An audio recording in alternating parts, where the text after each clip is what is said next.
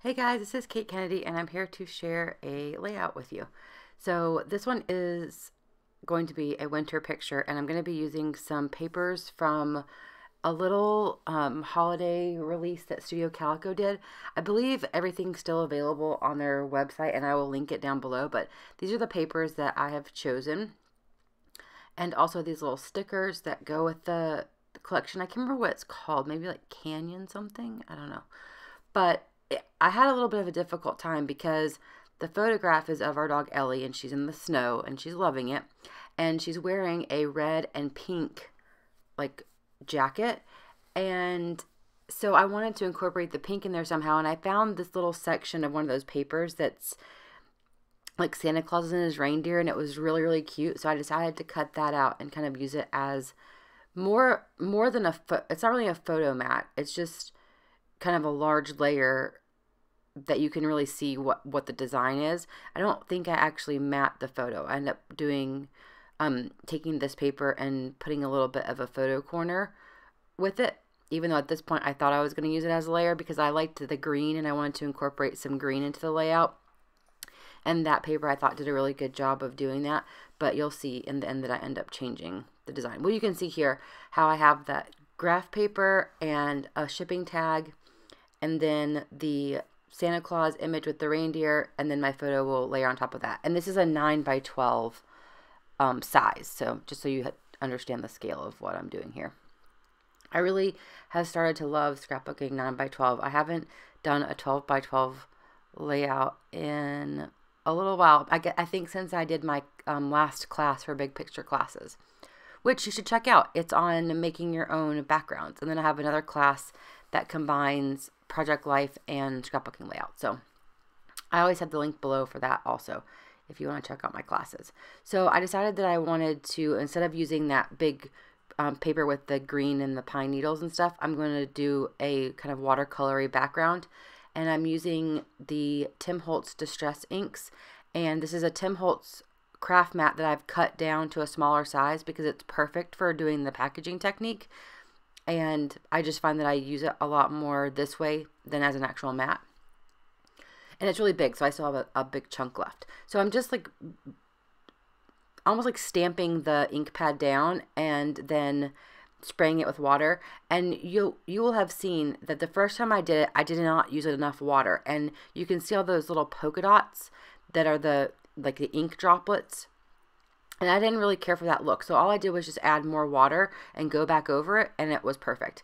And now I am taking a paintbrush with some of the ink, and it's pretty watered down, and just splattering it to make some splatters along the diagonal of the layout. And I like to blot with a paper towel because it mutes the color a little bit and it dries faster. So I didn't use any gesso or anything on this layout, and it is not watercolor paper. So I did get a little bit of warping, but I just put a piece of kind of thicker weight cardstock behind it before I put it in my album. Now I'm going to add some of these October Afternoon rub-ons. These are super old. And I was just testing one there where I know my photo is going to go because first of all, they're old and I wasn't sure if they were going to work. And secondly, I find sometimes that things adhere differently on top of watercolor, especially if you have used gesso, but even if you don't use gesso, sometimes they don't adhere as well. But these worked out perfectly. I think October Afternoons made the best quality rub-ons because I have some that are so old and they still work perfectly.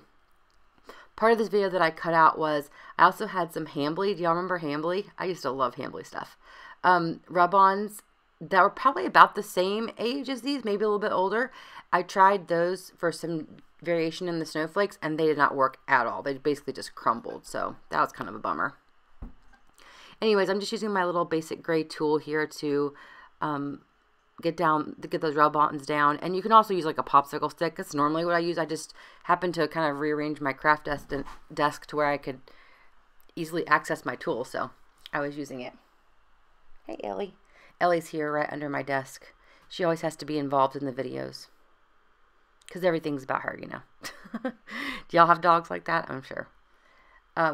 Okay, so I'm just figuring out my positioning here, and This is sped up, believe it or not. That's how slow I scrapbook. And here I'm going to add the little photo corner that I made, and I do believe I cut that down a little bit because the proportion just didn't seem right. It looked a little too big. Yeah, so I'm trimming it down. I only sped this up twice, like ×2 speed, because I get comments sometimes saying that I go too fast in my process videos, so I wanted to take it down a notch for y'all. So here I have one of those little square stickers that are from Studio Calico. That transparency is from one of the Ali Edwards December Daily kits. And then that Cheer wood veneer is from an old Heidi Swap Christmas collection. Now I wanted to add some more green in another place. And so I was looking through my things to find something green. And I found this little arrow on the Illustrated Faith. I think it was Christmas was the collection sticker sheet. And I'm just going to add that between the December and the Cheer, just so I have the green like in 3 places. I just think it ties it all together well, and it kind of breaks up all of that. There's a lot of pink and red going on in this layout, so I really like that. And I'm also going to get some of these little tiny word stickers. Those are from October Afternoon also. And I'm going to add that underneath the word Cheer, which I don't think I've adhered yet. But I do end up adhering it with some dimensional adhesive and also some matte medium because the photo is up on foam. So I wanted to make it level with the photo. So I used the matte medium on the part that touches the photo, and then the little foam adhesive is on the rest of it. And I also add a little bit of that matte medium to the foam because the pieces are so tiny. I was afraid they weren't going to stick. And that foam adhesive, it's the stuff from the huge roll. Sometimes when you cut it down that small, it loses some of its strength. So I wanted to make sure that that wood veneer didn't move around. So I'm just adhering that down. And that Ranger matte medium stuff is great because if you get too much on like that wood veneer, which is pretty thin, so it's kind of easy to get too much glue, it will dry matte, so you won't really see it on your photo. Whereas if you use like glossy accents or something, it dries glossy, so it's kind of more obvious that you have glue outside the lines or outside of your embellishment, or however you want to say it. So I'm just adhering this little sticker because normally when I use stickers, I will use some of the Appeal of Ask this also. In that little clear tin that you saw when I was playing with the sticker sheet and I had a paintbrush, that is some of the anti-static powder that is used for embossing. You can get it, I think, a lot of different places. And I just dump it out into that little container and then use a brush, and I brush it on the back of any like stickers or chipboard or stuff I'm using, so that way I can move it around on the layout and it doesn't stick. So I think this pretty much finishes up that layout. Oh, I did add the little sticker and a little strip of pattern paper because I felt like there was too much space between that holly sprig and the photo, so I needed a little something there. And I'm also going to be adding some of these wood, like teeny tiny little wood veneer stars, and they're from Studio Calico also. I'm sorry if you can hear Ellie breathing in the background. She's got her head on my knee for some pets. She likes to get petted when I do voiceovers.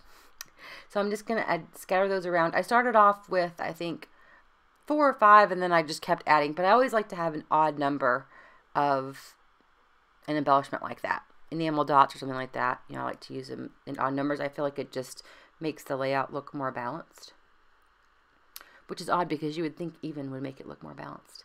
Yep, I think that finishes up. I'm sorry I don't have final photos, but I am going to kind of show this layout to you, pick it up and show it to you. And thanks guys so much for watching. I know it's been a while, but I have, my next video will be on some of the new release stuff that I got, which I'm really excited about. And I will have some more process videos coming up in the future. But in the meantime, like I said, you can check out my classes at Big Picture Classes. And you can find me on Instagram, Facebook, Pinterest. You can email me if you want. Anything. If you have any questions, leave them below. Thanks so much for watching, guys, and I'll see you all real soon.